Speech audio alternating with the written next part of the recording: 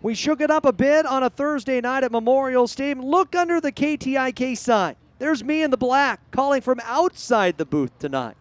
As it was a lot of defense for the Hawks, it starts with Marco Hernandez ending the second with this 6-3 double play.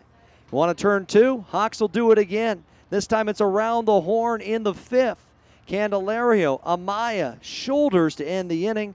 And there was still a scoreless ball game. Yakima threatened in the sixth. Yogi Perez Ramos to short. But watch the tag by Wilson Contreras, forcing the sliding Mark Ginther away from the bag. And it was still a scoreless game. Hawks were down by a run, but watch the play by Mike Hammond.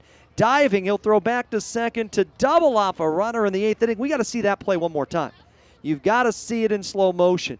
As the bunt by Parr in the air, watch the athleticism from the former Toledo Rocket, and he'll throw back to second base to double off Mark Ginther. But the Hawks shut out tonight 1-0. Yakima celebrates on the diamond as the Bears take the series 2-1, knocking off the Hawks 1-0. But never fear, 3-game series with Tri-City starts tomorrow night, and we've got fireworks. We'll see you here at the ballpark.